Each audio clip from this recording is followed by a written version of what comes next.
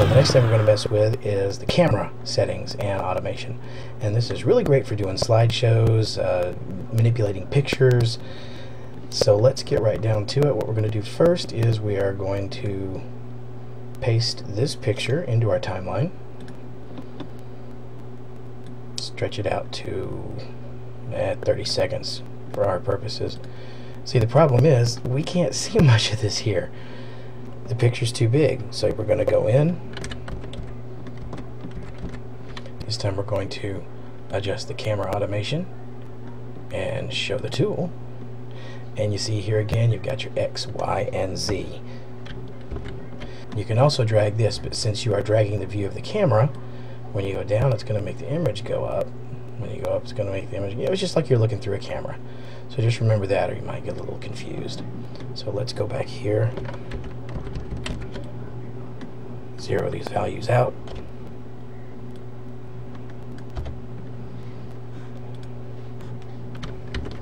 And we are going to want to back this off until we see the whole picture.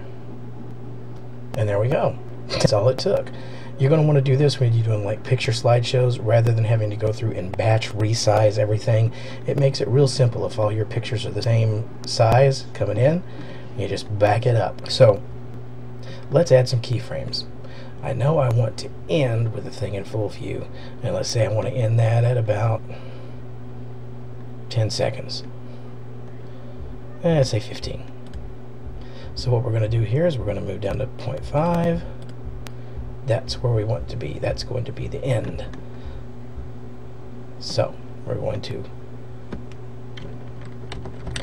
turn on our keyframes. Give ourselves a little bump just to record the position. Oops. There we go. That's where we're going to end up. Now we're going to go back here to the beginning, and I want to zoom in, let's say 2 times, and go down here to the corner. So what we're actually going to do is we're going to pan out. Now let's straighten our keyframes.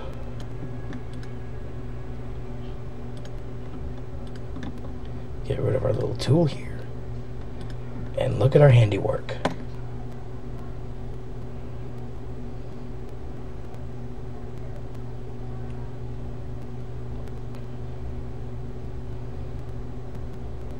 So this is cool to do some picture panning if you're doing a picture show. Another thing we can do, delete, is, let's go back to the beginning.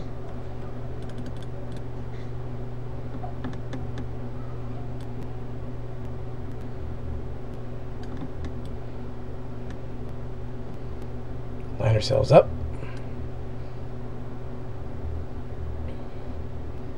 Recording keyframes. Come over here to the end. And we're going to go over here to the right by Space 1999 and Battlestar Galactica.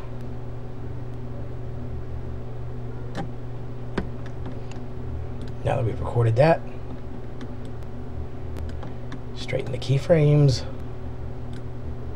go back, and we have got a nice little pan. And you can really go in any direction.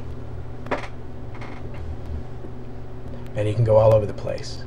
Just like in this example, where I used the camera automation to go around a mat I had, and the projector automation to project myself up on the mat and green screen.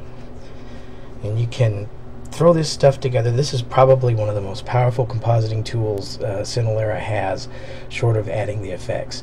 You can do all kinds of stuff with it. So here you go. Our next tutorial is going to show you how to do a little picture show and have fun. Do some cool stuff. Let's see what you got.